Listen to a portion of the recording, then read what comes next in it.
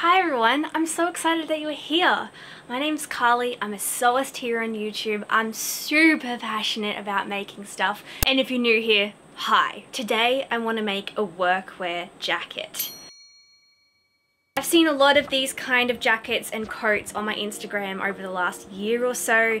Some people call them chore coats, some people call them workwear jackets. I think it's just like this sweet, boxy silhouette, very practical, maybe made out of like a cotton or a cotton drill or duck. It's kind of like not too heavy, not too light. I love the functionality, I love the pockets, I love the collar, and I've been really thinking about them for a while. If you follow my Instagram, you maybe have known that I did make the Zero Waste Workwear Jacket by Birgitta Helmersson a few weeks ago. That's a cool pattern. I got gifted it for Christmas. I made it up in this royal blue cotton, and I just put it on my body at the end of the process, and I just felt really meh about it. It didn't feel like me. I didn't feel excited about it. It was like, I liked learning about this pattern. I liked the process. I'm proud of my work, and I don't like it on my body. And ever since that project, I just want to make my own version of it and see if I can make it make sense for me. So in this video, I think I'm going to pattern draft the jacket, try and figure out a vibe that works for me. I'm going to dye my own fabric. I've got some cream cotton laying around that I just don't feel excited by, and I thought, let's dye it. So I'm gonna give that a go using some natural dye techniques, and then I'm gonna make this thing, and hopefully we have fun. Also, I hope you're really excited, but you're gonna see more of my house in this video, so you've been following me for a while. Enjoy. Wait, but before we get into the video, I just really wanted to show you what I got at the thrift store yesterday. I'm kind of excited about it. They're just drying on my clothesline in the Australian sun. You guys know I thrift a lot because I mainly work with secondhand materials, and it is exciting, but I feel like you need to go a lot to make sure that you can still find cool stuff. And yeah, let me show you what I got. I found these 4 cushion covers. They're sick. It's like a thick cotton canvas kind of vibe, and I'm really excited about them because I have a pattern that I want to make by Ann Tilly Handmade. It is called the Magic Pants, and it's going to be one of my YouTube videos coming up soon. And basically I've been keeping my eye out for a cool cotton canvasy kind of fabric for the pants, and I have high hopes for this. High hopes. Also thrifted these 2 pairs of white jeans because, do you know what? I've gotten really into patchworking denim in recent days. I don't know what I'm going to make with them yet, but the colouring is basically perfectly the same for both of them. So I think they're going to work well together to make either a cool jacket or a cool shorts or jeans or something along those lines. I don't know yet, but cool. And the last thing I got was this lacy kind of prom dress. It's got these long sleeves. I think it's lined with like a taffeta or like it's a crunchy kind of voluminous fabric, and it's kind of like T length, and it's got this cool drop waist, and I just really loved it on when I was wearing my docs. So listen, I think I'm gonna upcycle it. I don't know how yet, whether I'm gonna make a whole new patchwork vibe around this base, or if I'm just gonna roll with this original fabric and design and maybe just reshape it and kind of tailor it and such. I'm not exactly sure, but I'm excited about this one. So huge apologies if that was a little bit bright out there. It's a 32-degree day in Brisbane. It's hot and it's sunny, and it is what it is. Thank you for watching my thrift haul. I think it's actually time now to get into it. Okay, we're in the kitchen. I've got my apron on, and I'm going to dye my fabric.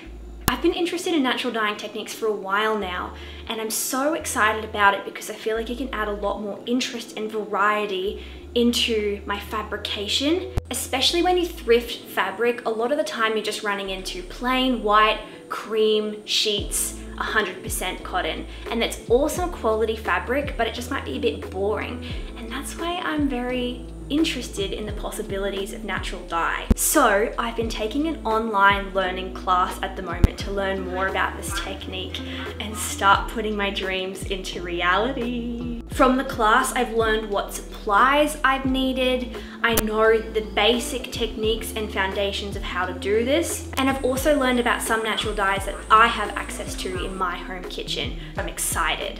The class I've been taking is called Botanical Dye 101, Creating Sustainable, Natural and Stylish Clothing by Geraldine Levin. And I've been taking it on my favorite learning platform of all time, Skillshare. Skillshare is the largest online learning community for creatives with thousands of classes led by industry pros across film, illustration, design, painting, crafting, music, and beyond. There are so many of the natural dye classes that I'm interested in taking, and I've saved them all to my classes section for future. Guys, I'm gonna take all of them, every single one. However, if you don't know where to start with your learning journey on Skillshare, they have something you might like called Learning Paths. Learning Paths are hand-picked sequential class collections designed to help you master a specific skill or competency. They build on one another and they help reinforce the skills that you're learning. I'd highly recommend checking out the Learning Paths on Skillshare if you're interested in getting into a new hobby, skill, or learning experience. Like recently, I've wanted to get back into my journaling practice, so I've selected this learning path called Reconnect to Yourself with Guided Journaling, and I've been working through it. I'm up to the Wong Janice class called Journaling for Grounding and Positivity, a 7-day practice with cello meditation music, and it is absolutely beautifully made, very inspiring, and I'm so glad to get back into my journaling practice in 2024 with the help of this learning path. Take your creative passion to the next level with Skillshare. It is honestly the first place that I go to when I'm obsessed with a new skill or craft or hobby, or I want to learn something new for my small business. I know you're going to love learning on Skillshare as much as I do, and that's why I'm stoked that Skillshare have a great offer for you. The first 500 people to click the link in my bio will receive 1 month free of Skillshare, so jump on it if you are keen. Thank you so much to Skillshare for sponsoring this video. I love Skillshare. Let's get into the video.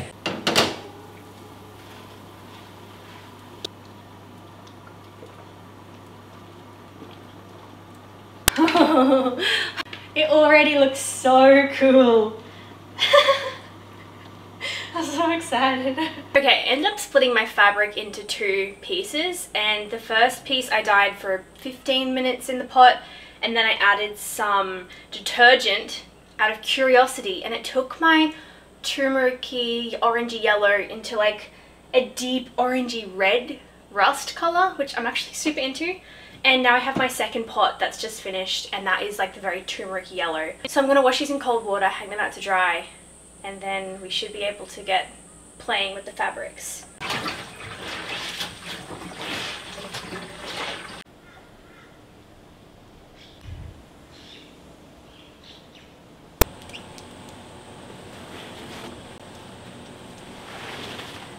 After some deliberation, I've decided that I'm going to try and copy the pattern of my Uniqlo jacket. This is my favorite jacket. I love it. I love it. And yeah, if I can get something similar to the shape, I'm going to be real happy. I'm not very experienced in copying patterns off pieces of clothing that I own, so it's going to be an experiment. However, I am pretty excited to use this tool that I inherited from my grandma. It basically has like the handle of a spoon or fork, and then it has this spiky pinwheel on the end.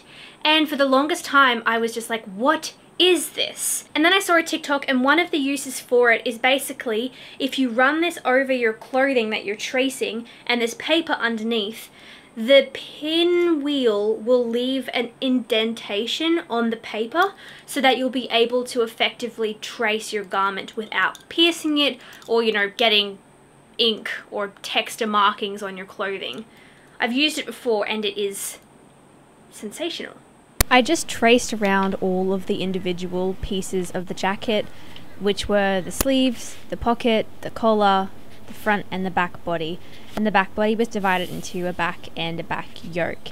I also made sure to add seam allowance to all of my pattern pieces wherever it was needed, which is an important step you can't miss out on if you want things to fit properly. I've got my front and back pieces for the jacket.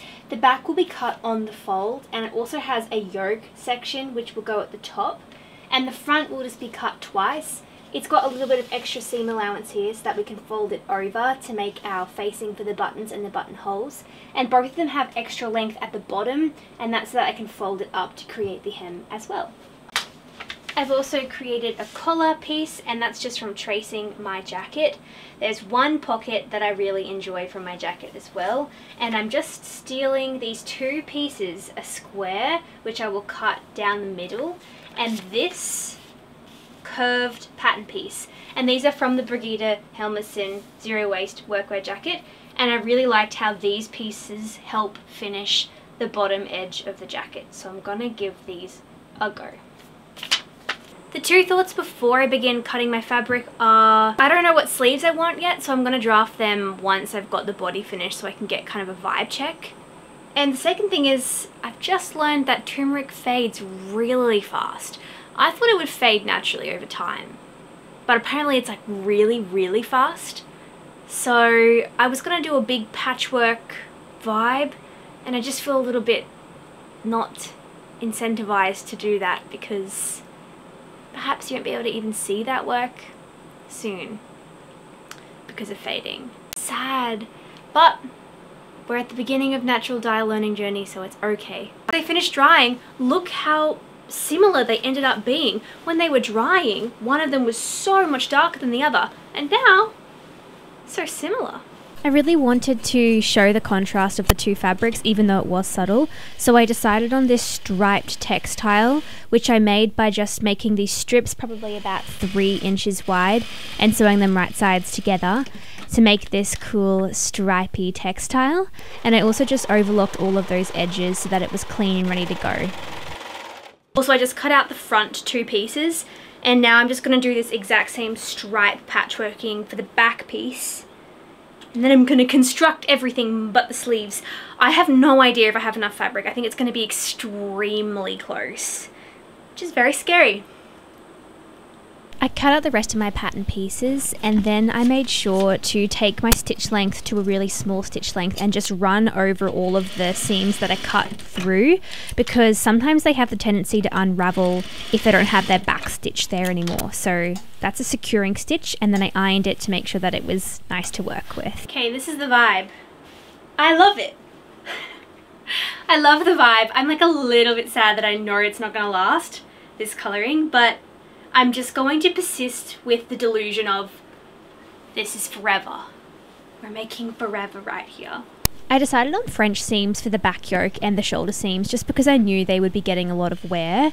So I sewed them wrong sides together at 1/4 inch seam allowance, trimmed that seam allowance, pressed the seam, and then I sewed that again, this time at 1/2 inch or so seam allowance, and that way your raw edges are encased in that little seam that you created, and it just creates a sturdy seam. Okay, we've got yoke attached, we've got shoulder seams attached. I'm going to do the inside of this facing portion here, the collar and hem. Ayo! Okay, I'm not good at explaining this step, so bear with me. But basically, I folded over a 1 centimeter seam allowance to the wrong side of the jacket, and then I folded the rest of my seam allowance over to the right side of my jacket. This is the front facing where we're going to put the buttons and the buttonholes. And basically, we're trying to create a nice, neat finish. So when that's folded over to the right side, you can just sew that down, and that means you'll be able to flip it right sides out, and you'll have this kind of neat seam finish right at the top and at the side. Again, bad explanation, but I hope you can see the process. It's really scary making videos about garments that I don't really feel confident in making. Like, I've made a few collared blouses, and I've made 2 jacket things with collars, but it definitely does not equate to confidence in this area. So you're gonna have to forgive me if this ends up being terrible. But basically my plan of attack with each step is just looking at my Uniqlo jacket and just trying to decipher what order the steps were done in, and then just hoping that my brain figures it out. Collar time! This was my first time doing a collar with this technique, and I have to say I really enjoyed this way of attaching a collar. I basically cut out my collar pattern twice and I sewed it right sides together down the short edge, the long edge and the other short edge, leaving the bottom edge open so that we can flip it right sides out. Then I just trimmed my seam allowance and I proceeded to flip it right sides out, using my little tool to make sure that the corners were nice and pointy and crispy and lovely. I pressed it and then I also tucked underneath about 1 centimeter of seam allowance and pressed that down as well.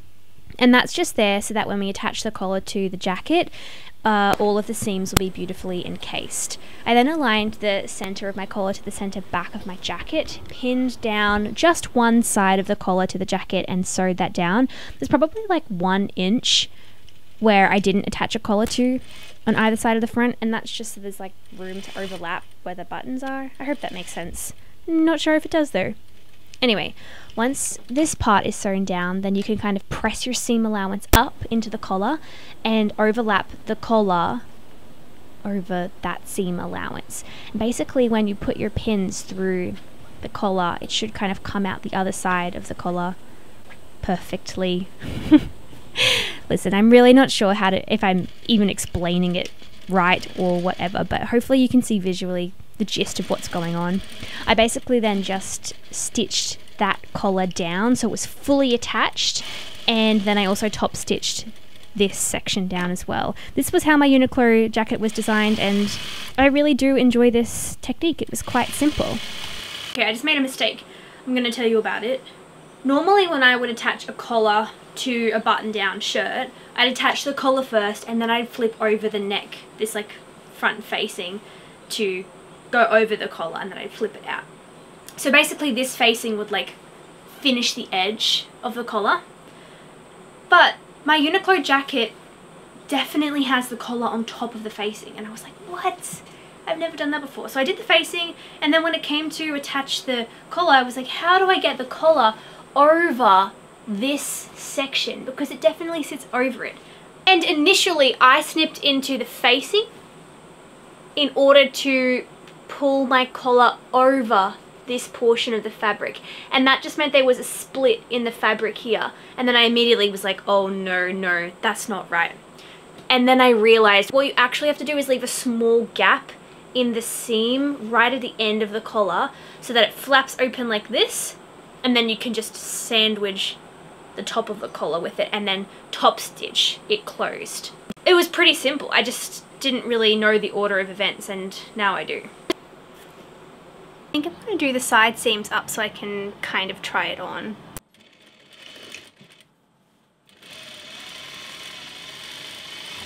Okay, kind of cool. I'm really liking the fit. I really like the collar. I love the colour, even though it will go. As I sewed up the side seam, I realised that my design was actually to have a small split at the side seam. So I'm going to just do a tiny bit of unpicking and fix my error. So sad, I just realised. Here I have this lovely alternating stripe colour, and on this seam it just goes from yellow to yellow. Oh, these things haunt us as sewists. We're sewists. We're sad when things don't go perfectly the first time. Basically what I've done now is unpicked my side seam, overlocked that edge so it's all clean and finished. Then I'm going to mark where I'm going to turn my hem up to, and then I'm going to mark where I want my split to go. There's probably an easier way to finish off the hem of the jacket, but I just really enjoyed this method from the Zero Waste Workwear Jacket pattern by Birgitta Helmerson. You just use these two shapes to finish off the side split, and you kind of bring them up, and it also finishes the hem of the jacket. I just think it's really creative and cool, and I love the look of it at the end. And yeah, if you're interested in this finishing, I would highly recommend checking out the Zero Waste Workwear Jacket pattern. It's really thought out and well explained, and I enjoyed learning this technique.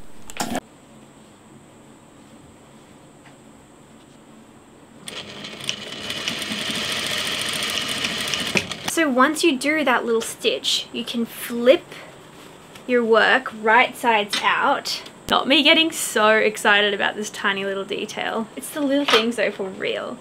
Okay, you flip it right sides out, and now it's joined properly.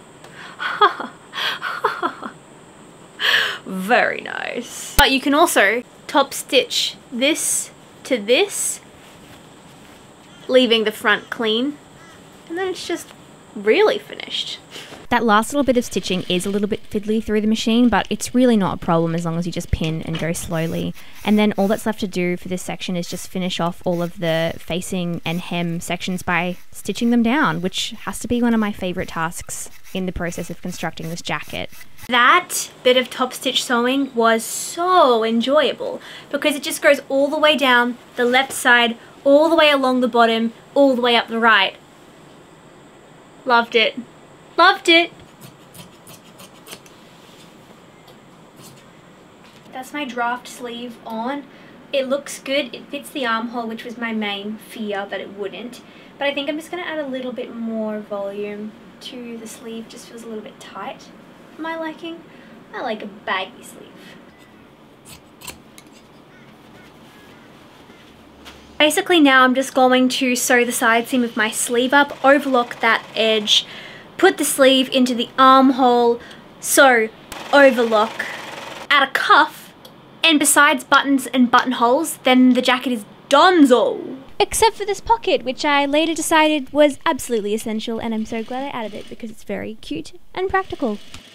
I'm yet to put buttons on, but other than buttons and buttonholes, the jacket is done, and I am just like fangirling. I love this colour. It feels so energetic and sunshiny and happy, and there's something about it this whole time I've been working with it. I just keep thinking, you can't buy this at the store, you can't buy this at the store. And hey, maybe you can buy a really similar shade at the store, but the vibe of natural dye, I'm really into it. I love the variegation. I love that there's patchiness. I just find it very energetic and exciting and alive. Here are my final thoughts. The pattern mashup between my Uniqlo jacket pattern drafting situation and some of the finishing from the Birgitta Helmersson workwear jacket worked great.